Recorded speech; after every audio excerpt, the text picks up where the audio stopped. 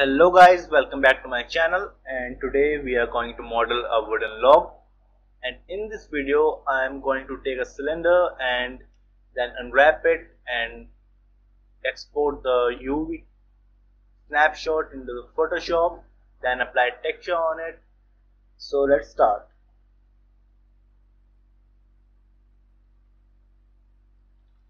First of all, we'll take a cylinder, then press T to open the manipulator, and we will increase the height to 12. It's fine. Then we don't need to increase the radius and subdivision axis, so let's open the UV editor, or we will just add some subdivision to the height. Let's say 6. Now go to workspace and select the UV editing. So how to unwrap the cylinder? So first of all, we are going to select the faces which are facing the y-axis. So press tab and keep selecting all the faces.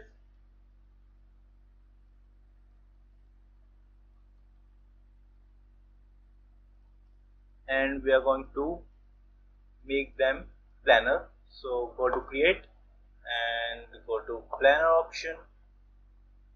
So we have to make sure which faces we are going to planar. They are facing in the y-axis, so we have to select project from y-axis and apply. So we just put them here for a second. Now we are going to select these faces better.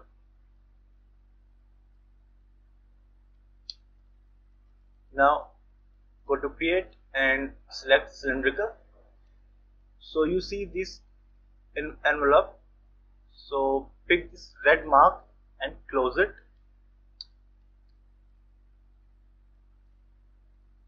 So we are going to check if our UV is properly unwrapped. So go to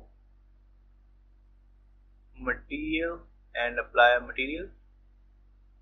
Go to color and apply a checker. Press 6 to see the material. So as you can see, the checker is not properly squared. So what we are going to do is, we are going to shell, select these faces and scale it to the x-axis, to the y-axis, until you see the proper square checker. And as you can see, this UV is blue and this is a bit purple. It means this UV is flipped. Now we have to flip it. Select this UV shell, go to modify and flip it. So you have to do the same to all the UVs which are kind of red or purple. So select all the UV shell, press shift and right click, go to layout and layout UV. And as you can see, the layout here is fine, but up there and on the bottom it's kind of big. So what we need to do is go to UV shell, select those and scale them a little bit, maybe too much.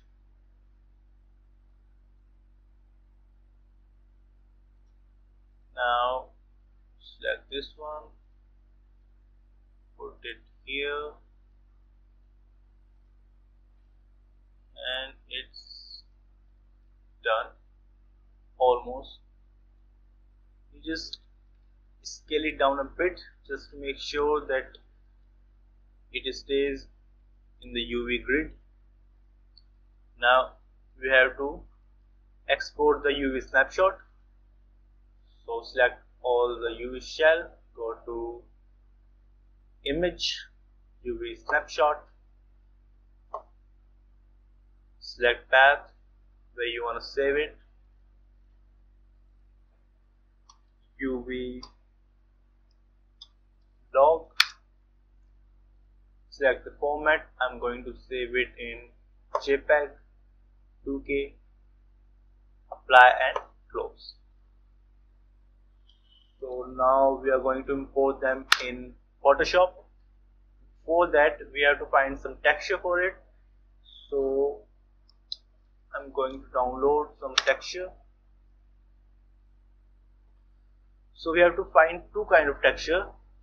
First for the trunk, this wooden part, and the second is this.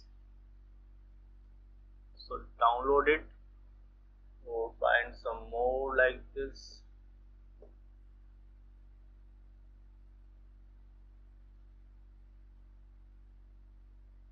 This one looks fine, so I'm going to download it.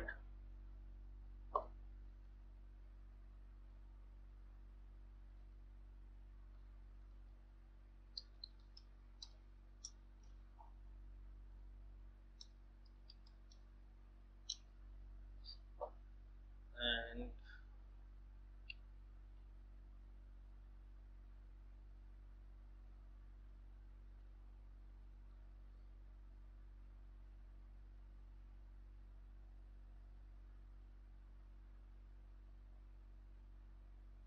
once you have all the texture you want, you import the UV to Photoshop and start texturing.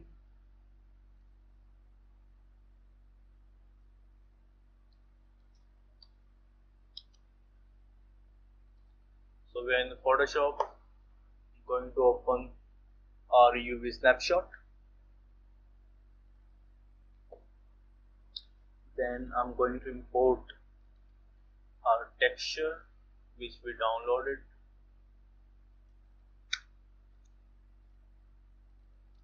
Now to remove this white part, you can use quick selection tool.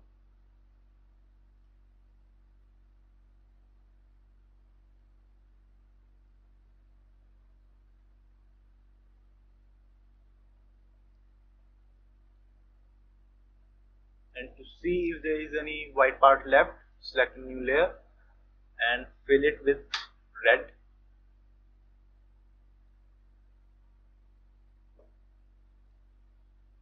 Now drag and drop it here, scale it down.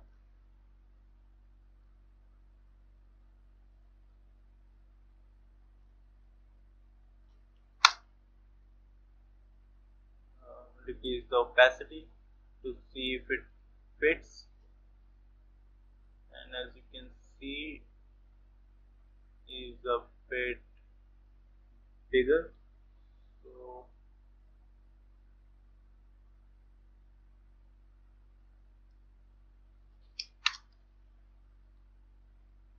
make sure your UV stays within the texture, or else it will show black or white space in Maya when you render it.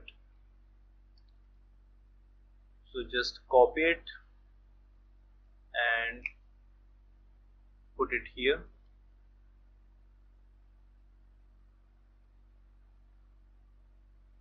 And you might want to flip it.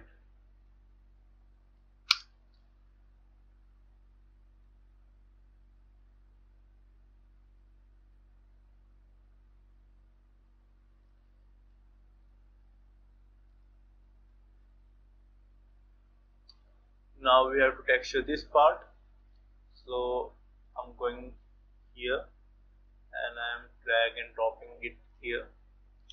Press T to transform.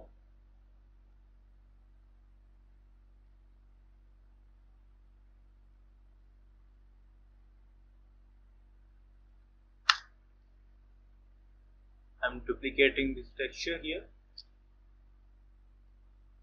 So as you can see, it's a seamless texture, so you can't see a seam. and it's good. So what you need to do is you just copy and paste it and fill the whole UV.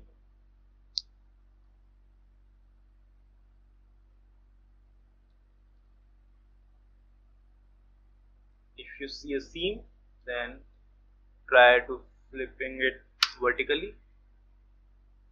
Good. Duplicate it again.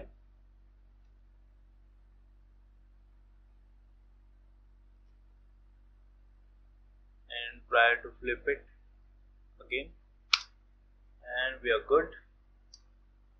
Now what we have to do is export it, diffuse texture, and format should be JPEG. Put it in group, duplicate it, press Ctrl Shift E, press Ctrl E to merge all the layer in a group. And what you can do now is create a normal from the diffuse. So go to filter 3D and generate bump map or normal map. I'm going to create a bump map.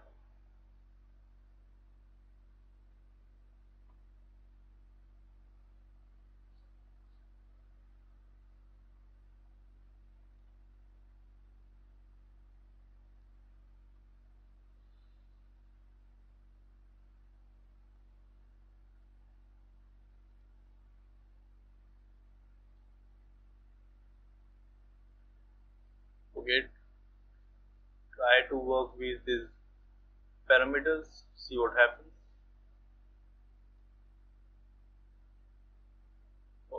And I'm going to go with the defaults.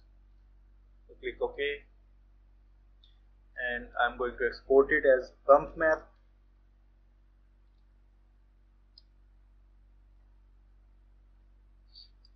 So we are going back to Maya.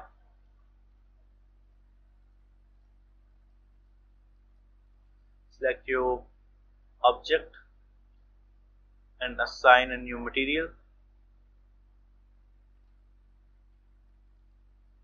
Go to material attribute and color.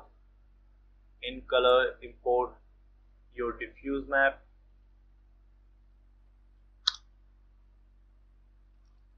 And you can see the texture here.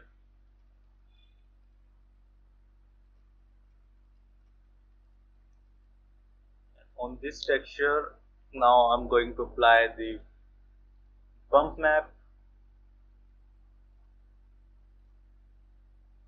and remember, always put the bump map in bump value.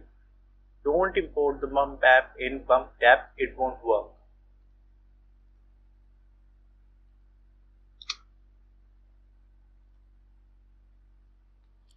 Now let's see what happens when we render it. So I'm going to use Arnold renderer.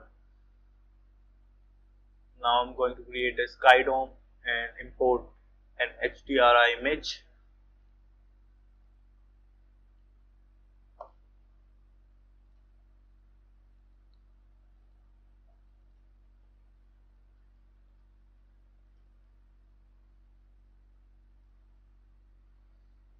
Let's render it.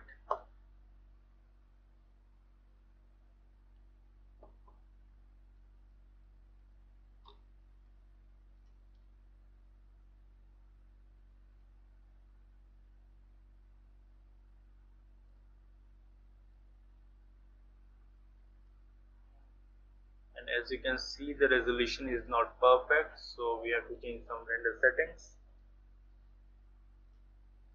Go to render settings, and I'm going to use the image size 1080 and resolution 300.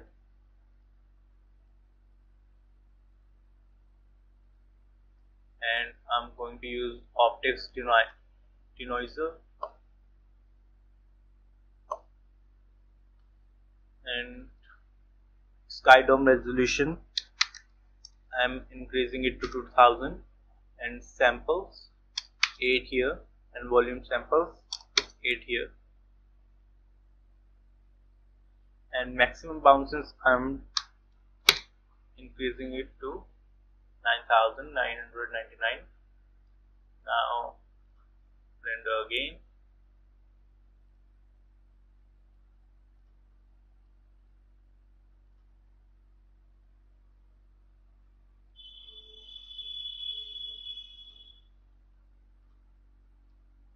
As you can see, our render is now much more good, and as you can see a reflection here, but it's not the reflection because of the hdri image. You can try render in your custom lighting setup, it will be better.